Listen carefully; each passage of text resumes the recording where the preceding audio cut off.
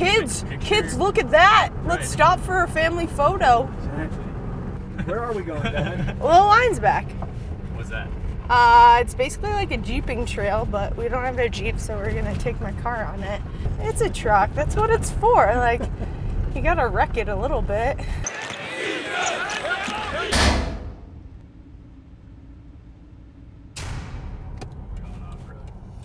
Should I put it in four-wheel? Put it in 4 low. 4 low? Yep. What we do, it's scary. Throwing yourself off of a 70-foot jump, and like, once you put it to your feet that first time, you get that feeling, like legit the shakes of adrenaline, and you can't stop, and it's like the best feeling in the world, and you're like, oh my God, I can't believe that just happened. And then you're like, okay, well, I have to go do it 2 more times to make it like legit, like someone film this to make sure it's on camera. But if you're not scary, then you're a little insane. Guys, I just want to let you know, thanks for trusting me with your lives. Are you nervous right now? No, my heart is beating pretty fast. Just knowing that I spent like my life savings on this car to fuck it up in 2 seconds. Keep your left one high left. Yeah. I give my brothers like definitely all the credit for where I am today, because they definitely never treated me like a little girl. And I mean, my mom's the same way. She was the youngest of 4, and even growing up, my brother played football, and my mom was like, cheerleading's not a real sport, like, and so I played like tackle football with the boys. Yeah! Woo! That's deep, go. I definitely think they wanted like a little brother themselves, or wouldn't stand for like a preppy, pretty little ballerina little girl. Like, I don't know. I was quarterback, my brother was quarterback, so he taught me all the tricks. I had to wear a cup too. And they'd be like, step on the scale, tap your cup, and you'd see the other team as you're going. They're like, a girl's on that team, oh my God. And it just happened, I was like the quarterback too, and just throwing TDs all day.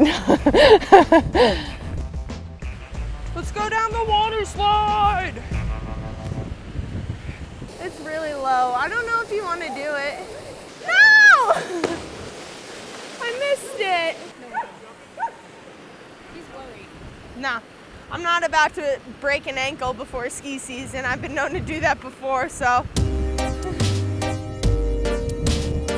After the Olympics, it's definitely like a pinch yourself kind of moment, like, whoa, like that was cool. I went to Oscar parties, saw celebs, like went up to Ben Affleck and was like, hey, what's going on? Can I take a picture? And like slyly pull out my medal, and he's like, what is that? And you're just like nonchalant about it. Check this out. Definitely has some wear and tear to it, because I mean, you gotta celebrate with it. So it has a couple scratches. It's been in more mouths than I can tell you. You know, the average like bite with it, like, and all that. And I haven't cleaned it or anything, so I'm just living with it.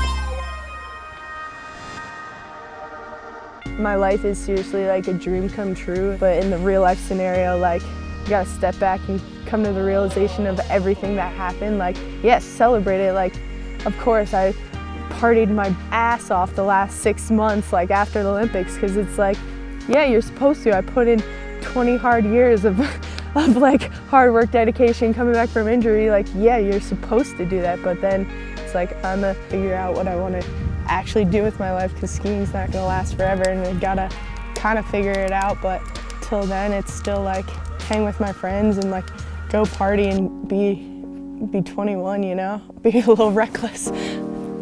That was fun. You killed. Now that like I popped the cherry a little bit, you're like, I want more. Were you just worried you were gonna hurt the car? Yeah.